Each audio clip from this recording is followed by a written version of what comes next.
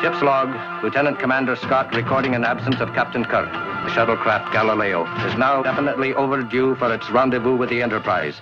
Captain, what's happening? I demand to know. We've got to get Miss Hedford back to the Enterprise. We'll do what we can when we can. At the moment, we're helpless.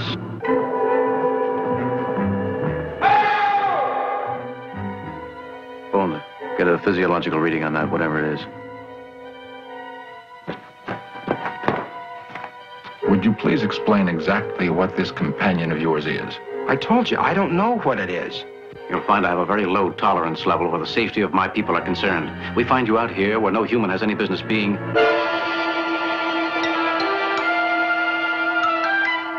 No, I don't want to die. It will scramble every electrical impulse the creature can produce.